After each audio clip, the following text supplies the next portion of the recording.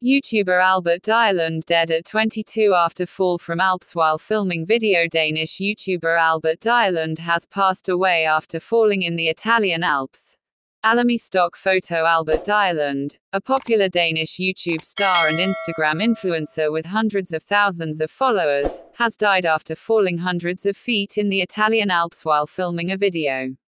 He was 22. His mother, Vibe Georgia Jensen, confirmed her son's death, the latest in a series of tragic accidents during social media stunts, to the Danish news outlet TV2 while also requesting privacy for his family during this difficult time.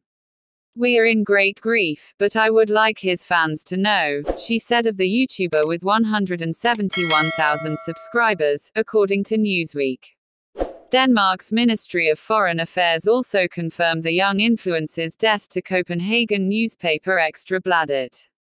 In addition to his large social media followings, he also boasted 235,000 Instagram followers. Dyrlund was known for his songs, Emoji, and Waffles, as well as the 2019 comedy film, Team Albert.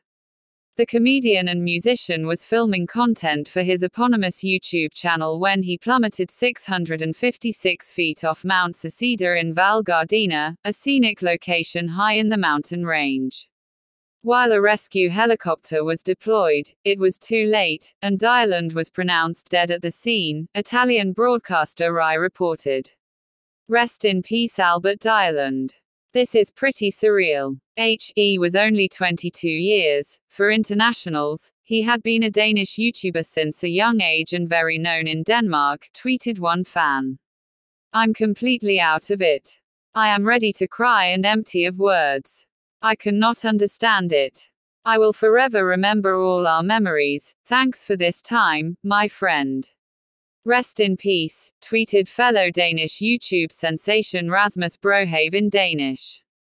Some took the opportunity to both commemorate Dyrlund's life and remind others to prioritize safety over filming.